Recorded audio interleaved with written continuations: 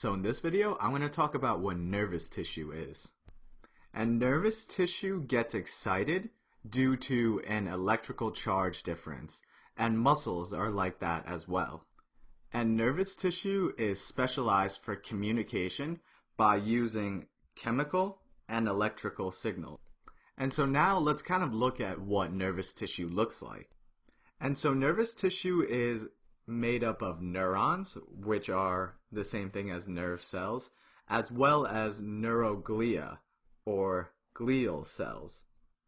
And so for now, I'm not going to go in really specific with talking about neurons, but in general, there are three types of neurons. You have your sensory neurons, your interneurons, and your motor neurons. And so there are also different names. Sometimes people call sensory neurons afferent neurons. It's the same thing. And sometimes people call motor neurons efferent neurons. And so pretty much what sensory neurons do is they take the impulse and essentially they carry it to the central nervous system, which is your brain and your spinal cord. And then from there, interneurons essentially just connect sensory neurons to motor neurons, and obviously they're in the brain and spinal cord.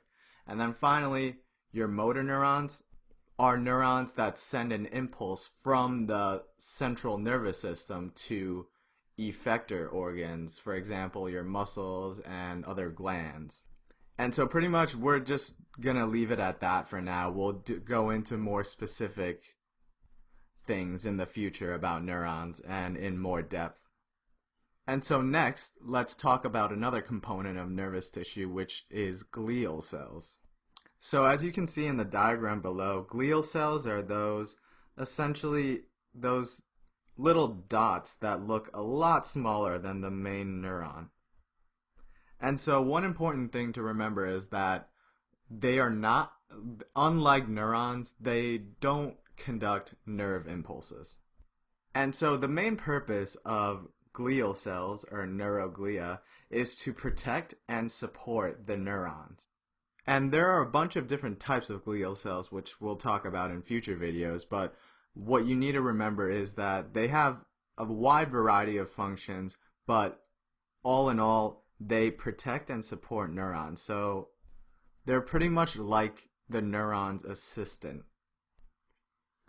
And one thing I forgot to mention when it comes to neurons is that they detect stimuli, respond, and transmit information very quickly. And obviously this is seen if you put your hand, if you touch something hot, you feel it immediately, or what seems like immediately. And so the impulse travels really quickly for you to realize that you're touching something hot. And so that pretty much sums it up for this video. It was just essentially an overview of nervous tissue. I hope this video helped you. If it did, please give it a like and share it with your friends.